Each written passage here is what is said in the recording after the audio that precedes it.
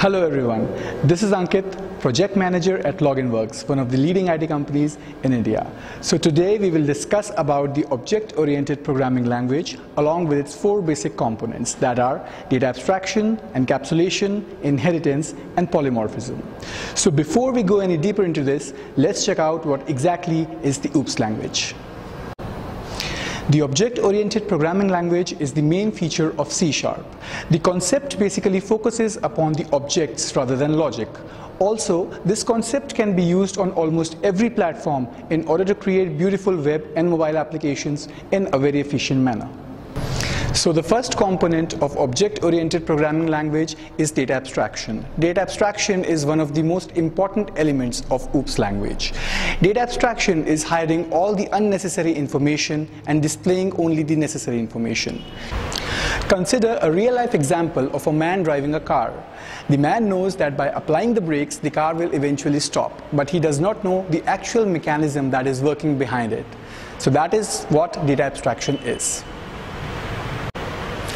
So now let's come to the second component of OOPS, which is encapsulation. In normal terms, encapsulation is the wrapping up of data and information in a single unit. Similarly, in the concept of OOPS, it is the binding of data and the function that actually manipulates them. Now consider a real-life example of encapsulation.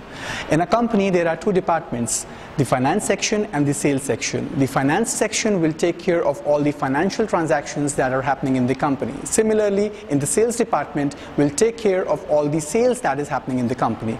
Now, for some reason, the finance department needs to fetch all the data from the sales department. The finance department employees cannot just directly go and ask for the data. They need to contact a higher official of a sales department in order to fetch the data. This is what exactly encapsulation is. Here, the sales data and the people who can manipulate this are wrapped under a single unit.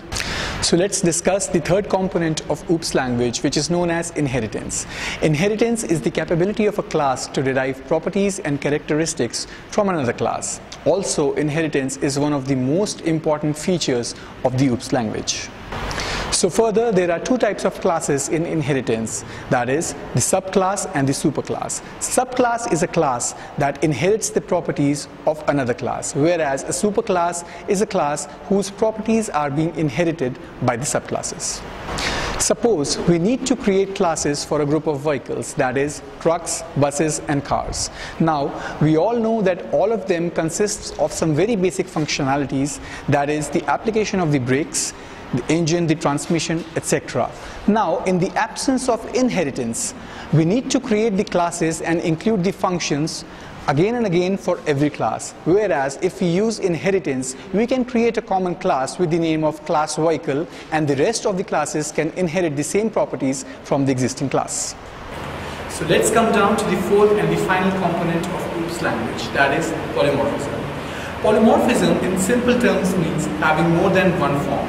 So in the OOPS concept, polymorphism is the ability of a message to be displayed in more than one form.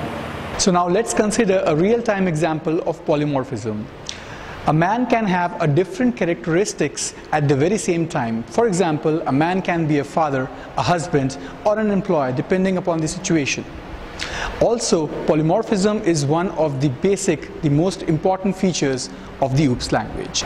So this was just a very short brief about the OOPS language and its basic components. For more information about this blog, you can please click on the link mentioned below, and for further technical blogs, you can please log on to www.loginworks.com/blogs. Thank you.